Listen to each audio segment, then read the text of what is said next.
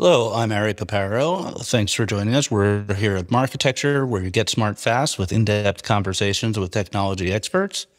I'm here with Krishan Bhatia, the President and Chief Business Officer of NBCU. Thank you for being here, Krishan.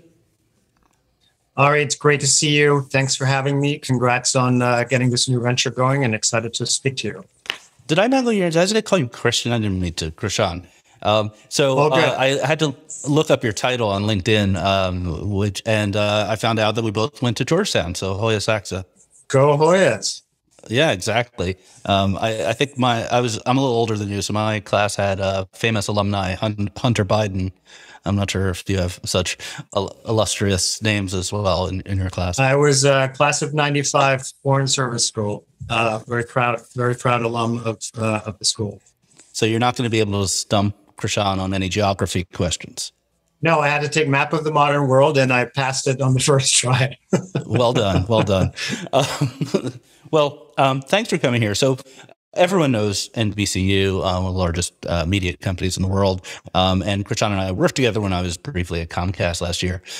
So what we want to talk about, and this is, I think, why we're really interested in hearing about this, is how NBC is talking about its one platform, and how it's essentially investing in product development, not just media sales, as a way to address the market. So maybe to start, why don't you just walk us through what is one platform?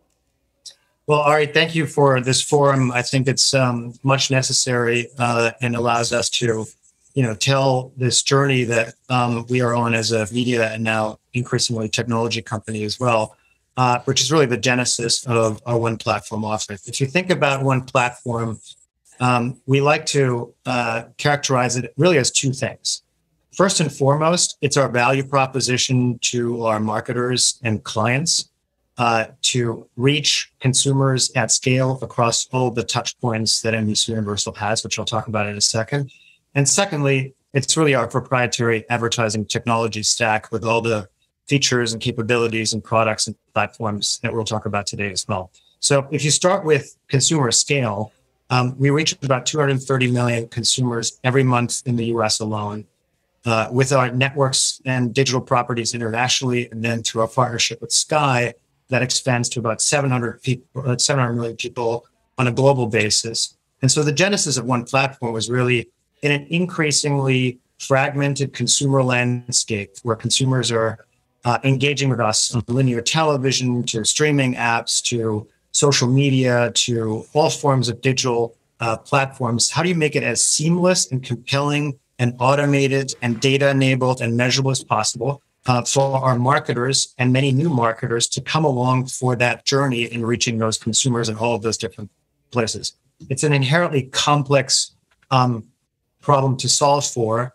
So to your point, we've been investing in this space roughly for about 6 or 7 years now in earnest, building a foundational layer, and then adding increasingly advanced feature functionality and capabilities on top of that. So if you transition from like the consumer footprint of how do we engage 230 million people in connection with our marketing partners on a day-to-day basis to the advertising technology stack, it has a number of different components that range from audience building, to plan building, to optimization, all the way down to a full funnel measurement. And we call that really our one platform offering. Okay, great. So let's dive into what that means. Let's talk through a typical use case. I'm a typical TV advertiser. I've been spending tens or hundreds of millions of dollars on TV for years. How does my interaction with presumably your sales force, change because one platform is part of the conversation? So we position ourselves really as activation agnostic, as marketers and their agency partners, and an increasingly diverse set of marketers that now have access to television through CTV, and very different marketing objectives that they're all trying to accomplish. And so we genuinely believe that there's not a one-size-fits-all approach. So one platform, by definition, is tailored to accomplish lots of different use cases, as you just outlined. To take a specific one, let's say in television, which we've been investing in for years, and the industry is now following and scaling is, how do I reach more targeted audiences in linear television where I can't actually serve addressable ads because it's still largely a broadcast model? Generally, that's called data-driven linear. Our product, as part of one platform, is called AdSmart, and it is a way for you as a marketer to establish a target audience that's based on criteria and attributes that either you bring through your CRM data or that we help define through our first-party data and potentially third-party data sets. We agree on a target segment. We then find those audiences across all of our touch points, both on linear and if you want to extend that into streaming or digital platforms on streaming as well. And then we build what we call an optimized plan that the fundamental value proposition is it reaches your target audience at significantly higher reach because it over-indexes on those audiences depending on what parts of our networks and digital properties they're watching. Then we optimize the plan both on a pre-flight basis and within flight in order to deliver that maximum reach at equal frequency. And then we measure it on the back end through a whole slew of attribution partners, depending on the industry category of the advertiser. That's been a business that has grown significantly over the past few years.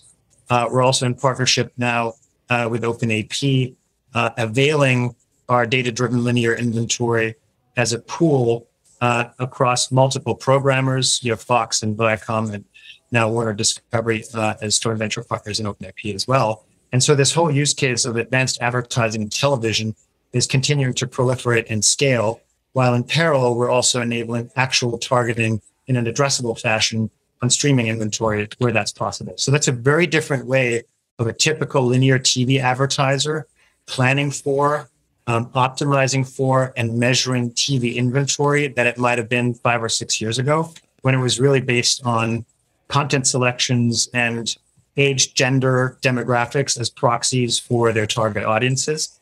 About 40% of our total portfolio now transacts on currencies that we define as either advanced or non-traditional currencies.